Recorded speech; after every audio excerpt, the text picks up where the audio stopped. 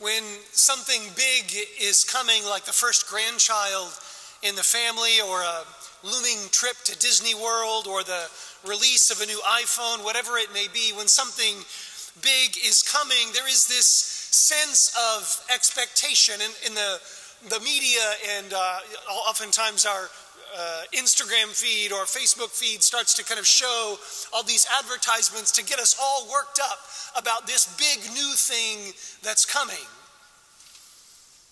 And if it's really big, it starts to kind of dominate our thinking, and we begin to struggle to make it through the day without daydreaming a little bit about what it's going to be like when it finally comes. This is the environment that is surrounding St. John the Baptist in our gospel.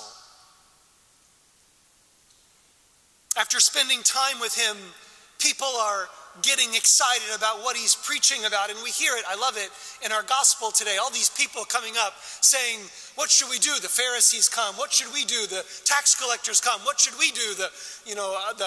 Might as well say the sandal makers show up. What should we do in order to get ready? The bakers come. What should we do? Start making cakes, All these people asking, what should we do?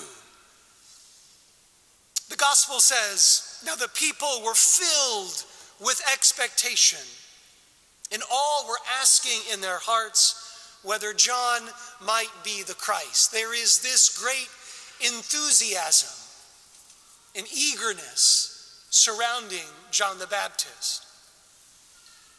And the more I think about that sentiment welling up in the hearts of people, the more I wonder how often we experience that kind of eager expectation when it comes to Christ.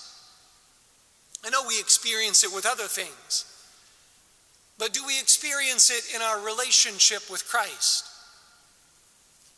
Like, did anyone today coming to Mass think to themselves, I can't wait to encounter the Lord in the word proclaimed and in the Eucharist that we're receiving? And maybe so, and it's wonderful. But how often do we do that during the day? How often do we get up in the morning and say to ourselves, I can't wait to encounter the Lord today? How often do we go to work thinking, I wonder how the Lord will surprise me today at my workplace? How often do we come home from work saying to ourselves, I can't wait to see the Lord present in my family? How often, I wonder, do we experience that same eager expectation to encounter Christ in our daily lives? And I have to say that my initial reaction is maybe not so often. I'm not sure that we go through our days with that eager anticipation of seeing him or encountering him or meeting him in prayer.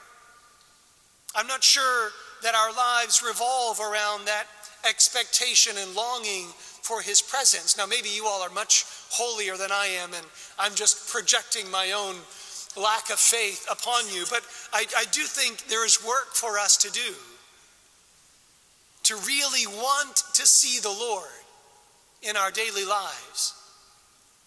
And yet, and I think this is significant, yet we do expect something. We do expect in our daily lives something to happen. We have this almost hidden expectation that there is something waiting for us in every day, something that will be great, something that will be unexpected, something that will give us a sense of happiness or a sense of joy throughout the day. In fact, it's a sign that something is wrong if we don't have that kind of expectation. For example, if we're suffering from extreme depression, that expectation is numbed, and sometimes we don't have the energy to even face the day. But there is something in us that expects something to happen. An Italian poet, Cesare Pavese, wrote, has anyone promised us anything? Then why do we expect something? It's a very interesting line. Like, at what point as children did we hear the voice of God saying, I promise you that I will show you something? For many of us, it's a natural desire that comes out. It's not because somebody told us that we should expect something, it's because it's already in there. It's part of our nature to expect that something great will happen, to expect that our lives have meaning and purpose. And it's easy, I think, to give in to the struggle of disappointment. I think it's easy in our culture today to allow disappointment to kind of smother our expectation that there is something great waiting for us.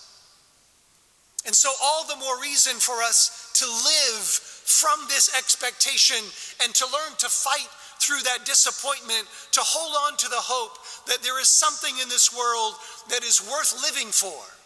There's something in this world that is responding to us. I mean, honestly, none of us want to give up on happiness. Nobody wants to give up on the possibility of joy. Nobody wants to say, well, today I didn't experience happiness, and so forget it. I'm going to give up. Nobody wants to go through the day and say, well, I didn't experience intimacy with God today, so I'm just going to give up on it because it's not possible.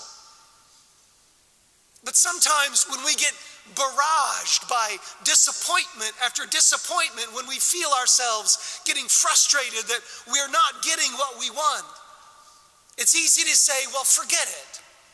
I'm just going to give up and settle for something less. But that's not how the Lord wants us to live.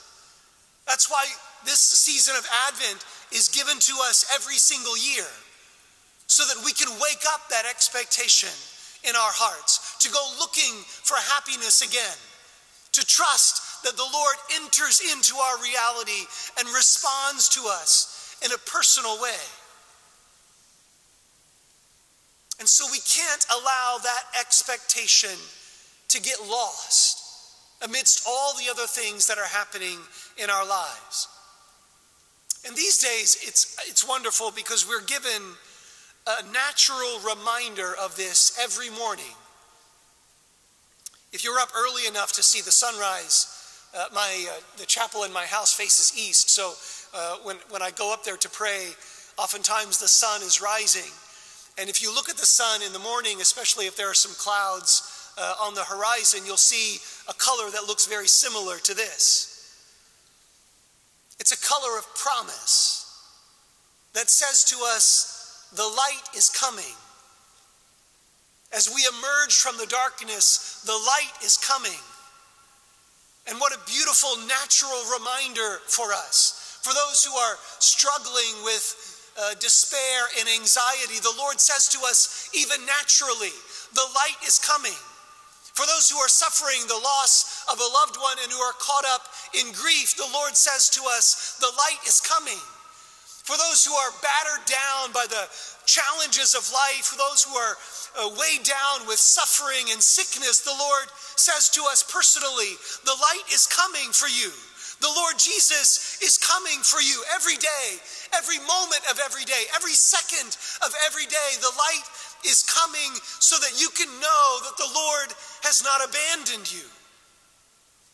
He's coming to join you in the struggle so that the light will not be overcome by darkness, but so that we will know that He is here to respond to that expectation in our hearts. Friends, that expectation, that promise, is only fulfilled in Jesus. Only in Him. And so let's pray that as we continue in this season of Advent, that when we feel ourselves getting to that point of wanting to just kind of give up, when we feel ourselves getting to the point of giving in to the darkness, let's remember that the light is coming. God is soon to arrive in our midst. Let's ask the Lord to open our eyes and to receive the one who can't wait to come to us.